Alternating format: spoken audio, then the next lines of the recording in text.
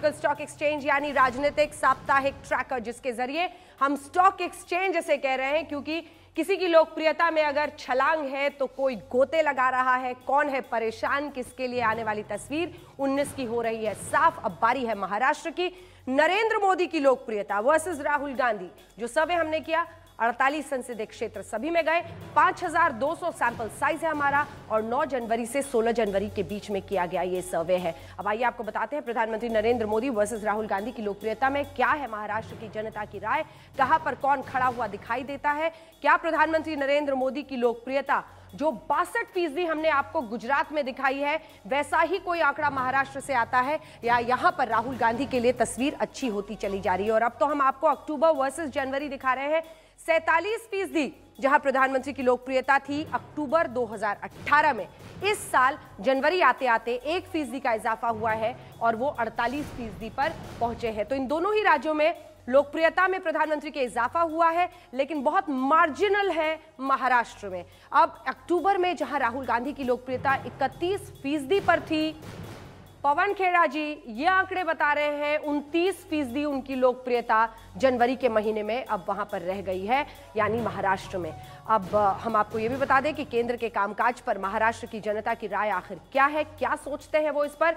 तो देखिए, अक्टूबर के महीने में 43% संतुष्ट थे, अब 45% लोग संतुष्ट हो गए हैं जनवरी। अब यह भी देखना महत्वपूर्ण है कि ये 10% आरक्षण के फैसले के बाद है। मुझे तो लगता है यह एक ऐतिहासिक फैसला है जिसके साथ हम पूरी चर्चा को आगे लिए चलेंगे, क्योंकि आर्थिक आधार पर अगर जनरल सामान्य कैटेगरी के लोगों को 10% आरक्षण के फैसले के बाद, उसके ऐलान के बाद ये आंकड़े आ रहे हैं, तो उस नजरिए से भी बेहद महत्वपूर्ण है। 31% जहां पर असंतुष्टों का आंकड़ा था अक्टूबर में पिछले साल, वो अब 33% हो गया है असंतुष्टों का आंकड़ा। यहां पर भी इजाफा है।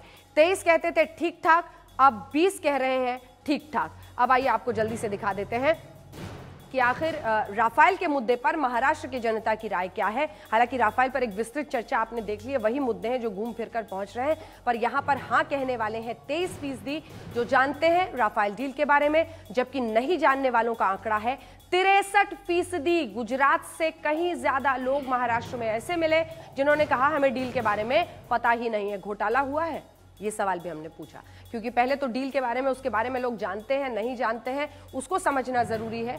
लेकिन अब हम आपको मुख्यमंत्री का आंकड़ा दिखा रहे हैं कि अगला मुख्यमंत्री आखिर कौन बने। जब ये सवाल हमने पूछा तो देवेंद्र फडणवीस 2% नीचे आए हैं। अक्टूबर के महीने में 39 थे देखिए, और फिर 37% पर उनका आंकड़ा गया है जनवरी के महीने में। तो मुख्यमंत्रियों की लोकप्रियता दोनों ही जगहों पर भारतीय जनता पार्टी के थोड़ी सी फिसली है। उद्धव ठाकरे की लोकप्रियता 17% थी अक्टूबर के महीने में, अब जनवरी आते आते 2%, ये भी लुढ़के हैं। शरद पवार की लोकप्रियता भी 1% गिरी है और 16 से ये पहुंच गए हैं 15% पर। अगला चेहरा दिखाइए अशोक गहलोत, चव्हाण का, माफ कीजिएगा, अशोक चव्हाण का 7% से इनकी लोकप्रियता में इजाफा हुआ है और ये देखिए अब 10% पर पहुंच गए हैं। ये भी इंटरेस्टिंग है अशोक चव्हाण का चेहरा। नितिन गडकरी ने एक जबरदस्त छलांग लगाई है। हालांकि इनके सुर आजकल बड़े आपके विरोधी हो गए हैं जीवीएल साहब, लेकिन कहीं उसी से तो लोकप्रियता 2 से 8% नहीं हो गई है। ये भी इंटरेस्टिंग होगा देखना। अजीत पवार देखिए 5 से 7% हो गए हैं अजीत पवार। तो कुल मिलाकर आप कह सकते हैं कि शरद पवार और उनकी पार्टी में यहाँ पर एक उछाल देखने को है। राज्य सरकार के कामकाज के पैमाने पर जब हमने लोगों से सवाल पूछा तो 37 से 41% पर संतुष्ट। ये भी मतलब कैरिज्मेटिक है, क्योंकि आपने गुजरात में भी यही देखा, कामकाज से संतुष्टों की संख्या बढ़ी है, असंतुष्ट की भी संख्या यहां पर बढ़ गई है, लेकिन लोकप्रियता जो है मुख्यमंत्रियों का वो थोड़ा सा नीचे गिरा है। ठीक ठाक वाले 28 से 20% हो गए हैं। जल्दी से आपको मुद्दे दिखा देते हैं, जिसके बाद हम चर्चा की शुरुआत करेंगे।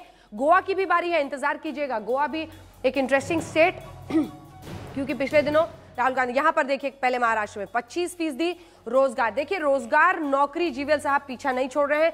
पीने का पानी 21% लोग मानते हैं कि ये सबसे बड़ी समस्या है। 20% लोग महंगाई को अभी भी कह रहे हैं कि बहुत बड़ी परेशानी है। 18% कृषि, किसान, कर्ज माफी, ये तमाम ऐसे मुद्दे हैं जो मध्य प्रदेश राजस्थान में बहुत महत्वपूर्ण बन गए थे। भ्रष्टाचार 7% और इसके बाद अंत में स्वच्छता 6% लोग इसको महत्वपूर्ण मुद्दा मान रहे हैं। तो ये हमने आपको मुद्दा दिखा दिया। अब हम चर्चा की शुरुआत करते हैं। प्रधानमंत्री की लोकप्रियता अभी भी है, लेकिन आधे पर भी 50 पर भी यहाँ नहीं पहुंचे हैं महाराष्ट्र में प्रधानमंत्री। जीवीएल साहब ठीक है, अभी 4-5 महीने का समय है। हाँ। और मुझे लगता है चुनाव आते आते ये ग्राफ ऊपर बढ़ेगा। हाँ। और मूल रूप से महाराष्ट्र में ऑलवेज एक कंटेस्ट रहा है, कभी भी एनडीए को 50% वोट नहीं मिला है। ये आपको टोक रही हूं मैं, 10% आर्थिक आधार पर जनरल कैटेगरी के लिए आरक्षण देने के बाद के आंकड़े हैं ये। फिर भी लोकप्रियता में वैसा इजाफा नहीं, गुजरात में जरूर है लेकिन यहां पर नहीं है, इसका क्या मतलब? लेकिन देखिए 45% का रेटिंग, कांग्रेस कहती है ना कि लास्ट में 3 महीने में जो किए उसका कोई अंतर नहीं पड़ता। तो 40 ये कौन कह रहा है? कांग्रेस। कांग्रेस थोड़ी अर्थशास्त्र को, कांग्रेस कोई चुनावी शास्त्र लिखने वाली पार्टी है क्या? कितने चुनाव क्यों हारे फिर? इतने शास्त्री है तो जीतना चाहिए था उनको। तो इसलिए उनके इस प्रकार के चुटकुले पर हम कुछ बोलते नहीं है, बोलना नहीं चाहेंगे, लेकिन 45% वोट शेयर मिलना, 45% वोट शेयर मिलना महाराष्ट्र जैसा प्रदेश में, मैं मानता हूं ये एक बड़ी उपलब्धि होगी। यदि ये चुनाव डायरेक्ट होता है, एनडीए वर्सेस यूपीए, हम कम से कम इस बार 45 सीट जीतेंगे महाराष्ट्र में। 48 में यदि नहीं हुआ तब भी हम 40 से कम नहीं जीतेंगे। ये इसी लक्ष्य को लेकर हम आगे बढ़ रहे हैं। इसमें कहीं शिवसेना दिखाई नहीं पड़ रही है। हाँ। शिवसेना बहुत छोटी पार्टी के रूप में इस सर्वे में दिख रही है। एक बार खेड़ा जी रिस्पॉन्ड कर ले, उसके बाद खेड़ा जी अंजना जी। अरे सर, मोदी जी हर जगह बढ़ रहे हैं, क्या बात है, इतना मुस्कुरा रहे हैं? लाल बने, उनके सब लोग भी मुंगेरी लाल बन के निकल जाएंगे। मैं इसलिए मुस्कुरा रहा हूं जीवीएल की बातें सुनकर। 48 में से 45 ले जाएंगे, 50 क्यों नहीं ले जाएंगे? 48 में से चले थे मोदी जी जवाहरलाल बन गए मुंगेरी लाल। अब छोड़िए इनकी बातें। देखिए, महाराष्ट्र के मुख्यमंत्री फडणवीस जी कहते हैं अगला प्रधानमंत्री मराठी होगा। गडकरी जी को प्रधानमंत्री बनाने की मांग संघ परिवार के महत्वपूर्ण लोगों ने करनी शुरू कर दी है। तो पहले तो इन्हें बोलिए अपने प्रधानमंत्री को संभाले, फिर बात करें 48 में से 52 ले आएंगे, 45 जीतेंगे, ये जो है तो ना 300 सीट लेकर के मोदी जी को फिर प्रधानमंत्री बनाएंगे। आप अपने बारे में बोलिए, किस्मत आपके बारे में बोलने के लिए कुछ है नहीं आपके पास। और अपने पार्टनर के खिलाफ इतना क्यों है आप? अपने शिवसेना को गाली देते चले जा रहे हैं, क्यों शिवसेना के आप इतने खिलाफ हो? अभी तो आपके पार्टनर है वो, या निकाल बाहर करिए और हिम्मत दिखाइए यहां से बोलने की कि पूरे देश में भारतीय जनता पार्टी अकेले चुनाव लड़ेगी। बहुत ज्यादा आप पे अहंकार है। यहीं से बोलिए कि महाराष्ट्र से लेकर और कन्याकुमारी तक सब जगह आप अकेले चुनाव लड़ने की अगर हिम्मत है तब बात करिए। हर जगह आप कौन होते हो हमें नसीहत देने वाले? आपको सब लोग नकार रहे हैं। राहुल गांधी को हर कोई बाहर रख रहा है, यूपी में आपको बाहर रखा गया, अब दिल्ली से भी आपको बाहर रखा जा रहा है, आंध्र से आपको बाहर रख रहे हैं। कांग्रेस पार्टी अलग थलग बन गई है, पूरी तरह आप अलग थलग बन गए हैं।